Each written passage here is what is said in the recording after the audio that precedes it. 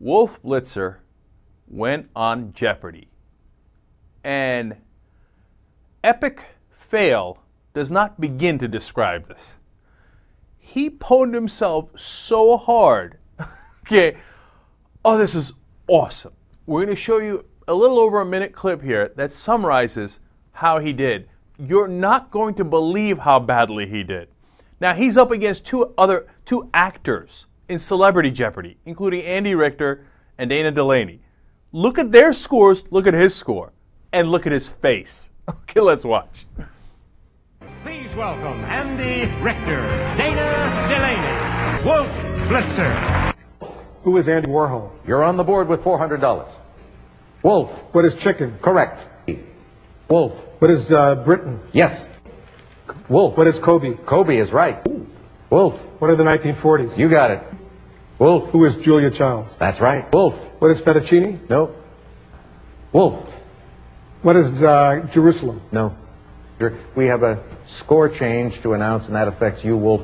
I'm informed that you put an S on Julia Child's name. It's Julia Child, and so we have to deduct the 800. So you're at 200, and the scores are now correct, Andy. Make your wager.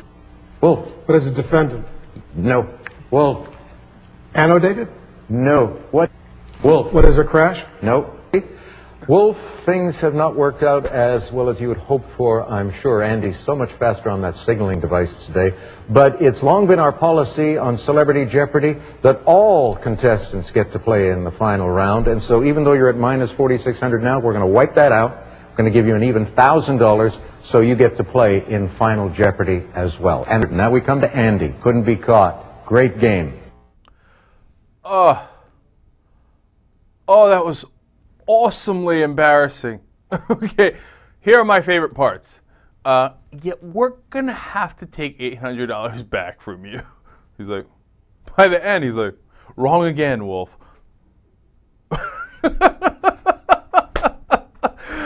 Okay, we got a screen capture of what I believe is the final score between Andy Richter and Wolf Blitzer. Let's watch. Look at this. 68,000 to negative 4,600. And then how embarrassing was it when then they had to give him $1,000 then? Well, it's Celebrity Jeopardy. And since you pwned yourself so hard, we just feel sick to our stomach with embarrassment for you. So we're going to give you $1,000 to try to make up for it. Oh, man. Oh, elbow from the sky doesn't begin to describe it. Okay, now look. He's the news anchor. The other guy is a comedian. Okay, now give Andy Richter a world of credit. Obviously, he knows the stuff, right? And then I thought maybe, Wolf just had a bad day. But then I went and found the video and watched the pre-show rehearsal. They do a whole round before the show to warm up. And in that, Wolf Blitzer also got clowned. He didn't know anything. He didn't know the answers to the simplest questions. There they had the question and answer. And I was like, no, Wolf, come on. You got to know that. You got to know that. And he's like, Julia Childs? Oh, my God. So you see what it is? They're not news anchors. They're news actors. Okay? So this news actor went up against other actors, and we found out he doesn't know much. And look, to be fair, it's trivia, man. It's not, and so, and I'm not that great in trivia, okay? And there's a lot of people who are not that great in trivia. It doesn't necessarily equal knowledge.